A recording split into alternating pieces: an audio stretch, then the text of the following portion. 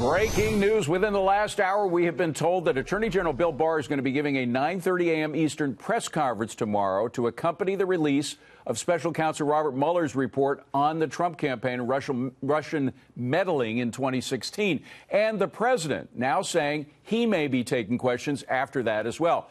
Joining us now on the phone to discuss, Fox News contributor and former independent counsel Ken Starr. Judge Starr, thank you so much for being here. What would you ask the Attorney General about the report? Why have you redacted?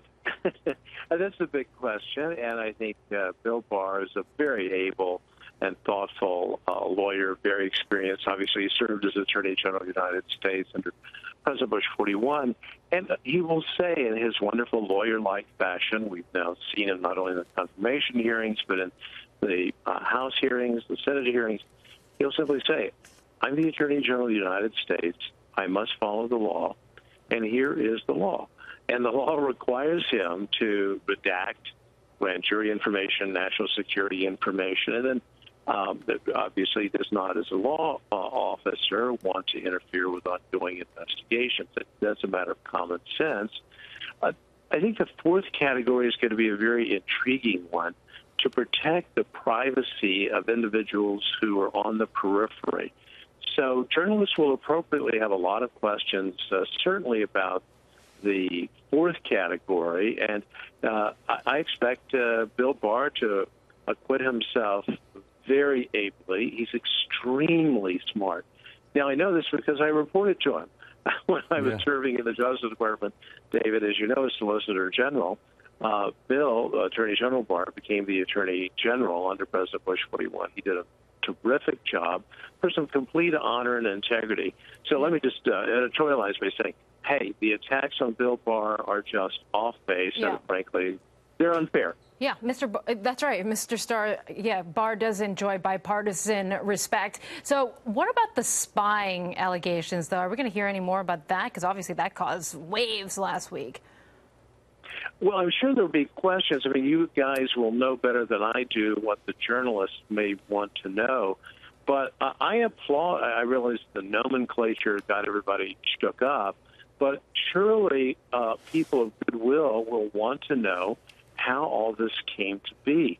Why did we have a special counsel investigation? You know, we've had reports, and we've heard more about fusion GPS and this kind of stuff, but we've just had reports.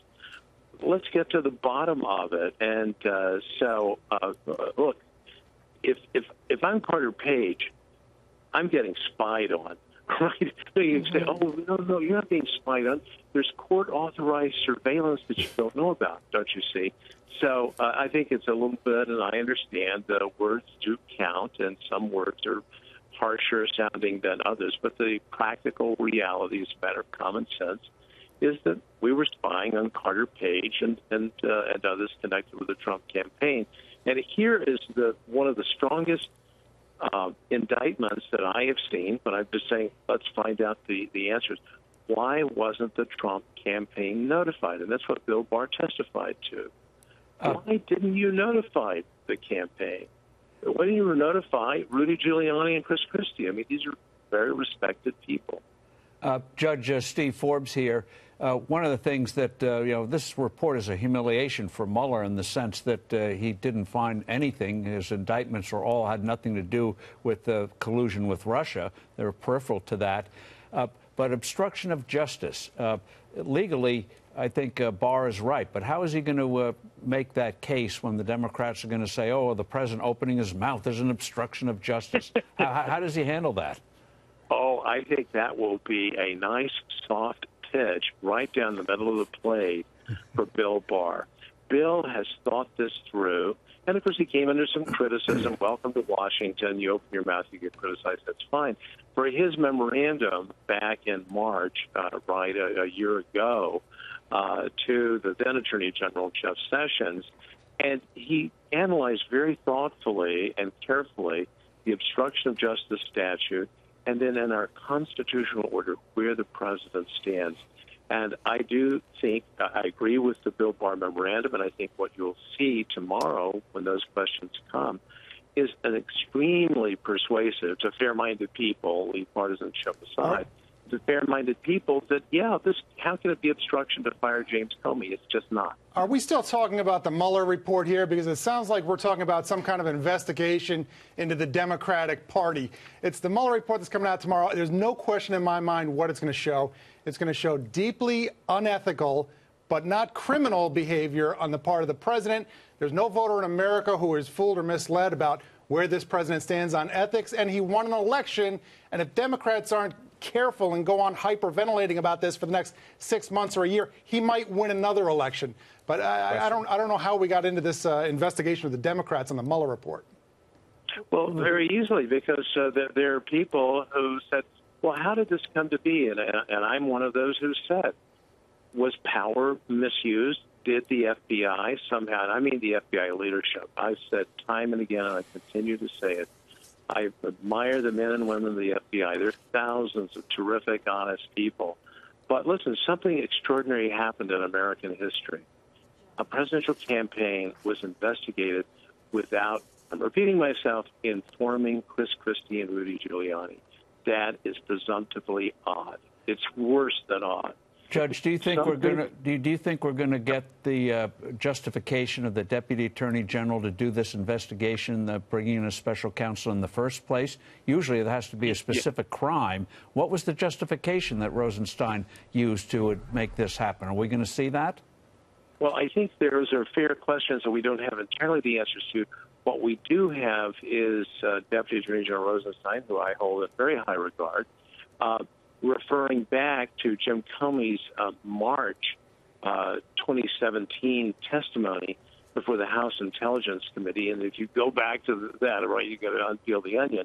And if you go back to that, you do see that there were statements by Jim Comey about crimes that may have been committed in connection with the Russian, let's just call it the Russian connection. Yeah. Hey, Judge, yeah. I just got to ask one final quick question. You are worried that it's more than just Mr. Mueller, after all. He had a big staff, and we know that a number of those people on his staff were very anti-Trump. One was Peter Strzok before they found his memos. Are you concerned that the staff may have some of their bias show up in what is released? I am concerned. I'm not jumping to conclusions. Let's wait and see. But I would just say this, history does have lessons for us. When I came under a very serious criticism many years ago, I retained Sam Dash, legendary Sam Dash, Watergate fame, now lost to history. And Sam Dash approved every word in the Starr report. Now, I hope that Bob Mueller, when he testifies, will say, I want the American people to know that I'm fully aware of the political leanings of my staff, but here's a check and a balance that I put in place. Yeah. Starr had Sam Dash, I had Mary Rowe or John Doe. I think there will be every legitimate interest in saying to Bob Mueller, Mr. Mueller, you're a great man, you're a patriot, you're a Marine, Semper Fi. Did you protect against the possibility of at least the appearance of bias? All right. John, you wanted to go? Go ahead. Yeah, I'm sorry. I thought you said it was last question, David. I apologize. Judge Starr, it's an honor to have you on the show. I want to ask you about Bob Mueller, because the expectations of this report have been to extremes on both sides. The expectation that it would take down the president, to the other extreme that it's a witch hunt. Where do you, obviously it's going to land somewhere in the middle. Where do you think the legacy of Bob Mueller lands after this report's released?